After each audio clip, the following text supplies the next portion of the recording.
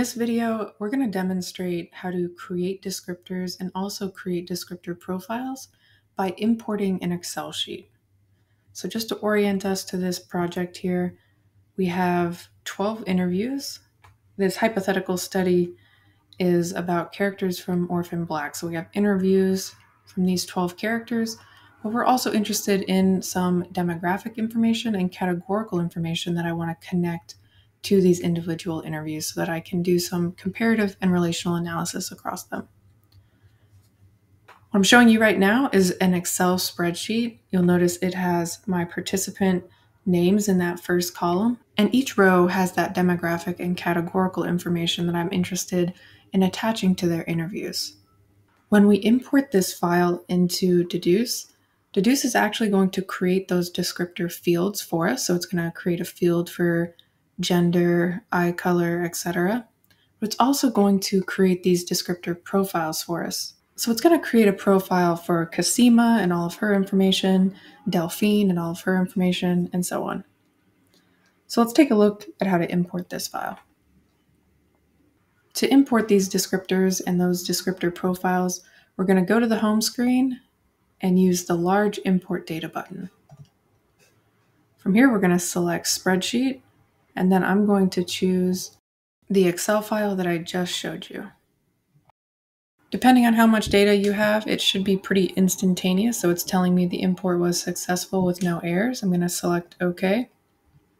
So now I'm going to navigate to the descriptors workspace to double check our work here. So you'll see we have our descriptor fields all listed on this set fields panel. So we have 6 of them. If I wanted to edit these in any way, I could just double click. And then you'll see you have the field title, what field type it is. It's an option list. Usually an option list will be your best bet, but you could change those if you needed to. You can also edit or add more field options, and you can also rename these, reorder them, etc. For instance, I see a mistake right here in my spreadsheet. Green was spelled wrong. So I'm going to go ahead and edit that right now and then hit submit. On this panel to the right, you'll see almost a replica of that Excel spreadsheet. So we have each participant listed here and their associated descriptor information. I like to think of these as descriptor profiles. So we have Helena's profile, Allison, Vic, etc. If we wanted to pull up this profile, we can double click, and we could also edit any of their descriptor information. And we can also see what documents are linked to this descriptor profile. Currently, we don't have any documents linked, and so we would want to do that next. In a previous video, I demonstrated how to link these descriptor profiles to your media manually.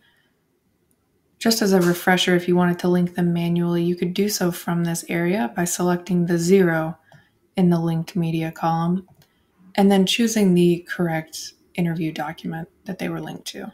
So the correct piece of media, I could just hit link, and then Vic's descriptor profile is now linked with his interview.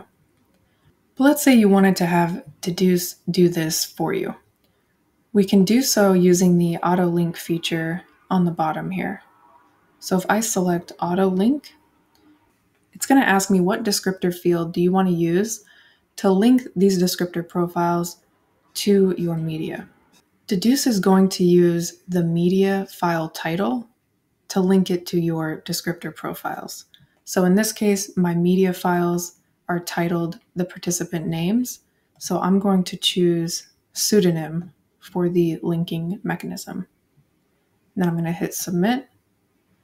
It's telling me it found 11 matches. Do you want to proceed? I'm going to select yes. And now we'll see each descriptor profile is appropriately linked to their specific media file. You can always double check this by clicking into this descriptor profile and bringing up all of those descriptor fields and the document that it's linked to. You can also double check this via the media workspace by selecting the descriptor in the associated row. And just remember, you can mix and match different techniques. There are numerous ways to do almost every action in Dedoose, so you can choose whichever technique is most intuitive to you.